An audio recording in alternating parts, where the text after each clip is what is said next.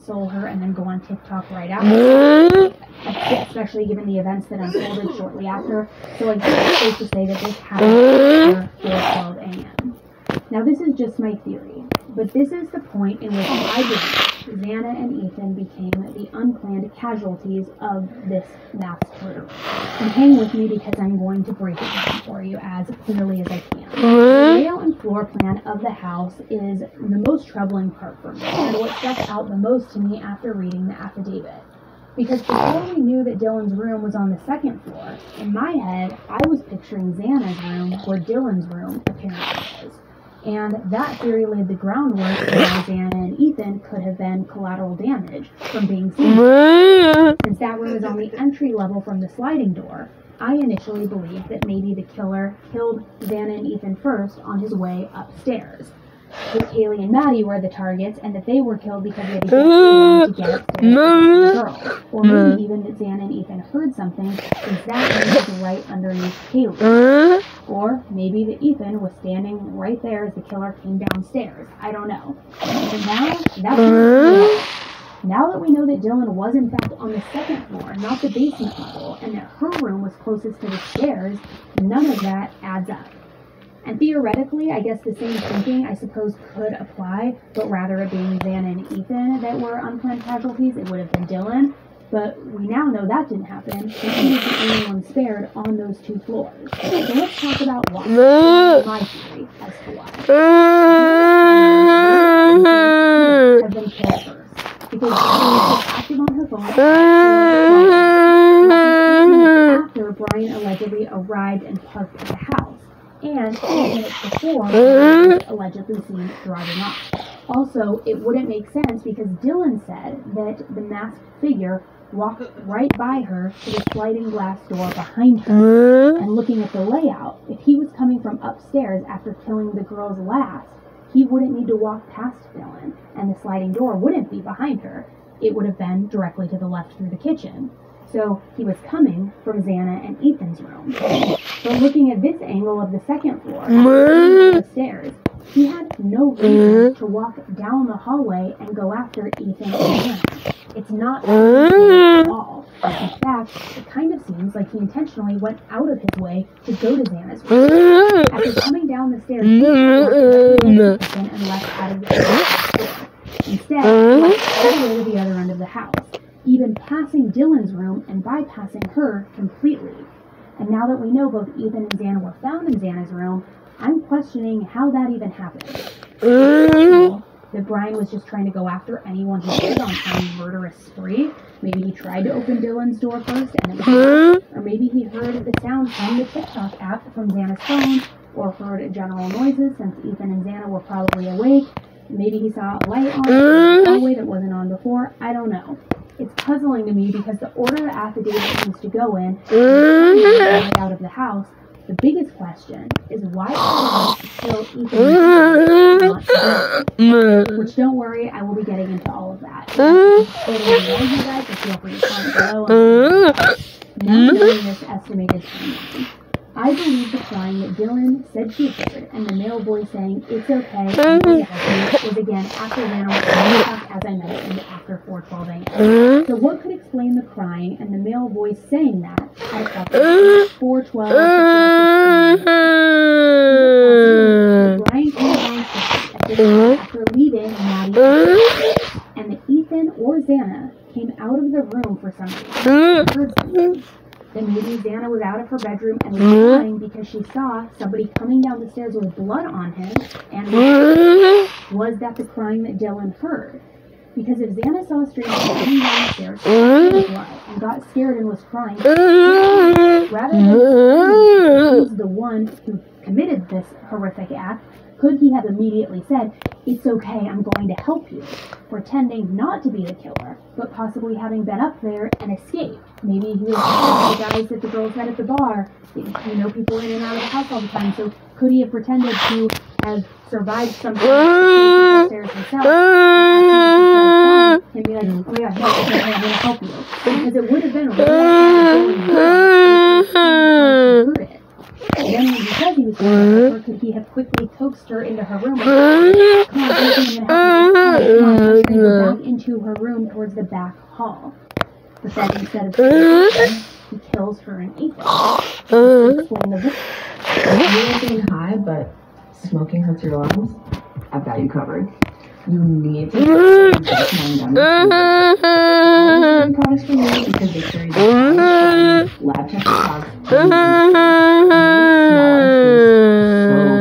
I actually have to test them not to eat too many before the high creeps up on me. I know what you're thinking. Is that legal? Yes, they're 100% legal in all 50 states ever since the 2018 Farm Bill. And you can look it up.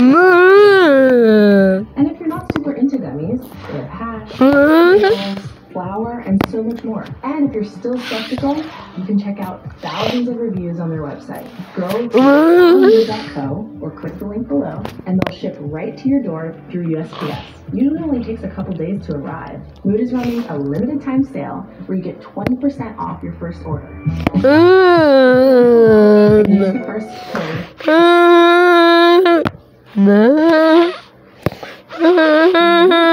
And the loud thud that the neighbor's camera picked up minutes later at 4:17 a.m.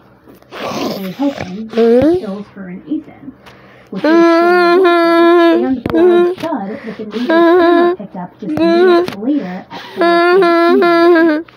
Now, as for reasons why Xana may have been out of her room, we know that she was awake on TikTok. So maybe she was up grabbing water or walking around. We know she also received that DoorDash at 4 a.m. There's also a picture floating around of a Jack-in-the-Box bag with her name on it at the kitchen sink.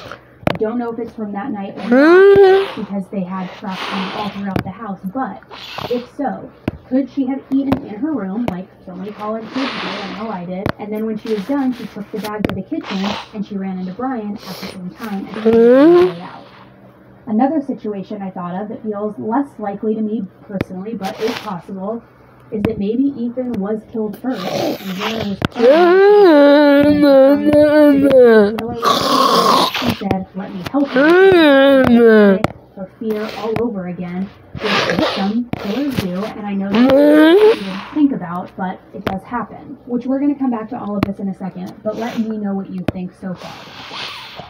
So after leaving at 4:20 a.m., there was also footage on 5 different surveillance cameras at 5:25 a.m. and 7 a.m. And I want to point out here that the drive to Pullman in Moscow is not an hour long there.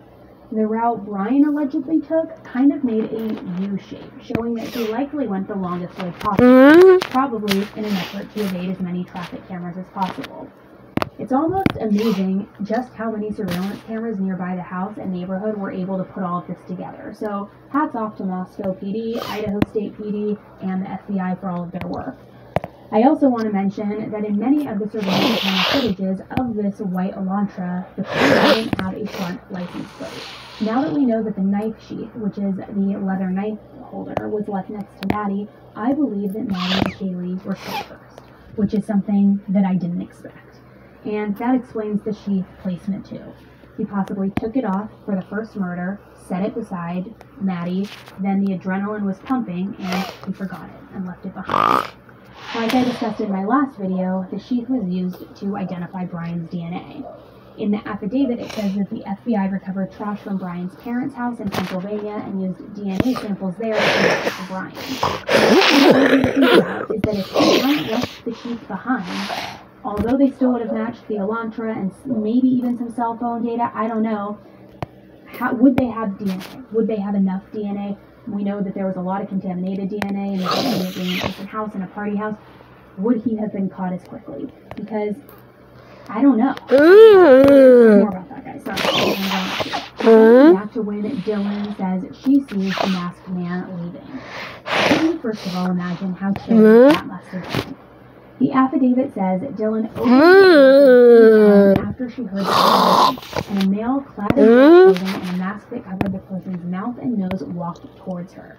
She described him as 5'10" or taller, male, not very muscular, but athletically built with bushy eyebrows.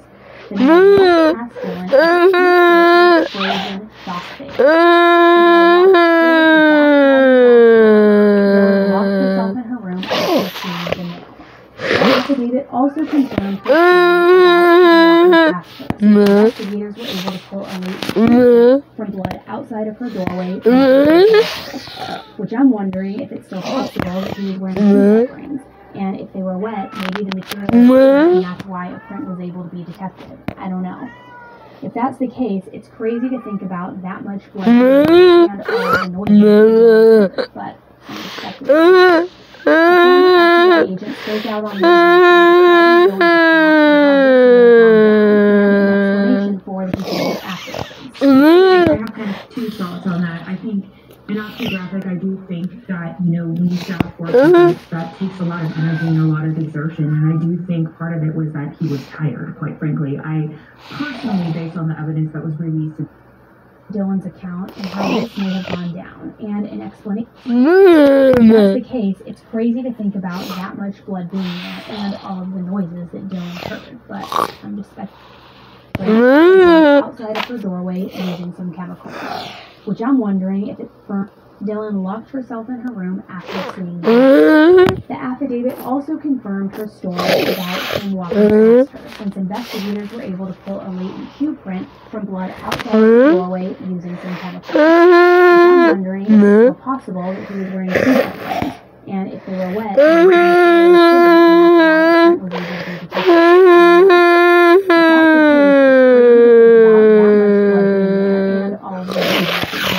I'm just speculating here. A former FBI agent spoke out on News Nation describing the accident and how this may have behavior afterwards. So I have two thoughts on that. I think when you start working,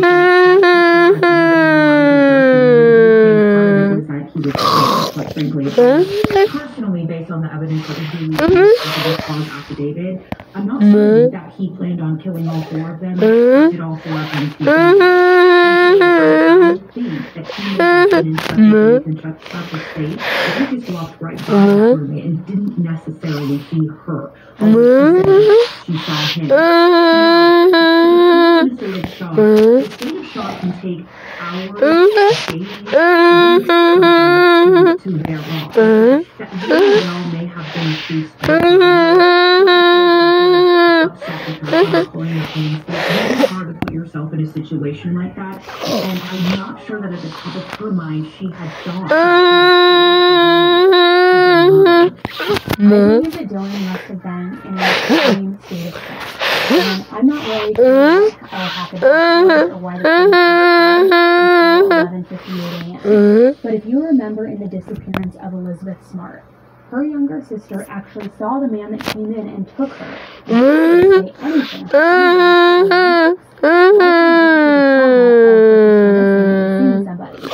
After reading it's pretty clear that not only did the Moscow police make the right decision of holding so much of the information, but some of the information was intentionally withheld.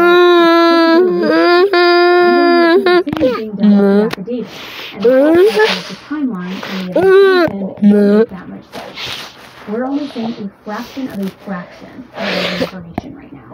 So instead of jumping down, I can only hope that more people would consider doing this after yet another day. So on November 29th, a police officer from WSU got a hit on an Elantra registered to Bryan. Later that day,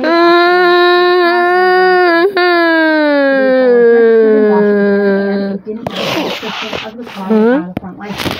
The driver's license picture and height info were similar to Dylan's description of who she saw leaving the house that night. And while investigating further, police discovered, incidentally, on November 18th, after the murders, Bryan registered his car with Washington and the 2015 Elantra was registered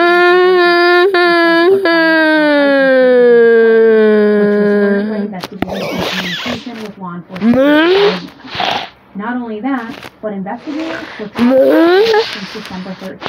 The license plate was and on December 15th, when it was run by again on 6th, made it home to Pennsylvania. That's about 2 weeks was actually stopped in Indiana, once for allegedly speeding and following. There were some reports that the FBI specifically asked for the gun. But now law enforcement reported the FBI made a statement saying, contrary to reports, the December 15th stops were not requested or directed by the FBI. It's possible that it was state police who requested it in Indiana, or it's possible that this news source, SOX, was... The body cam and you can know what's going on in it. This is the second but if it is, could you then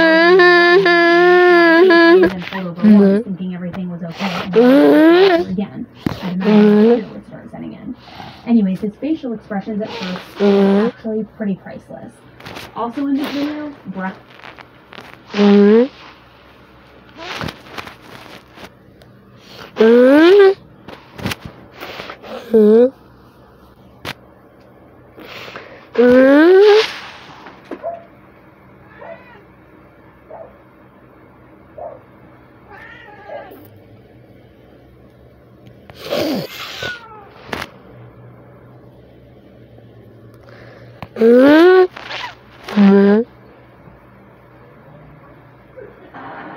Robbie, here is your Neil deGrasse Tyson bobblehead. I am your best friend, am I not, NDT? I don't know who I'm scared for. Anyways, I brought everything I need from home. You took a picture of me for a calendar? No.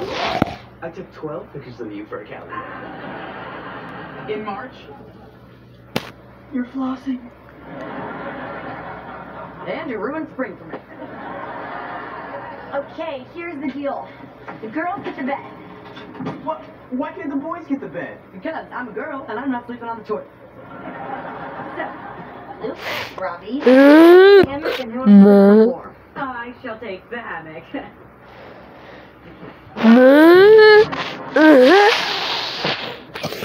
The floor. 3. You okay? Yeah.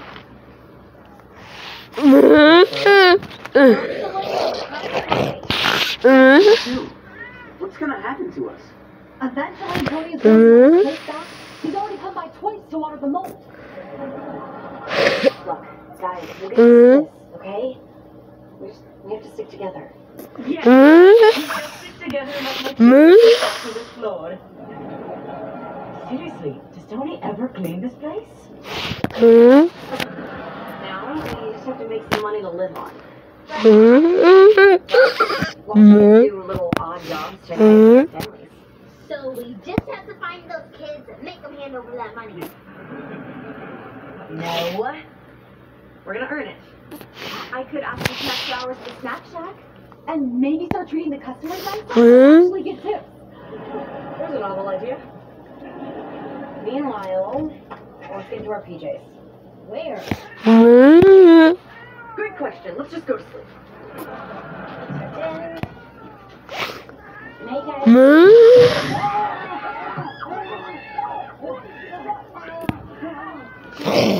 Bertram! That's I locked the door! Yeah, I think it's still locked.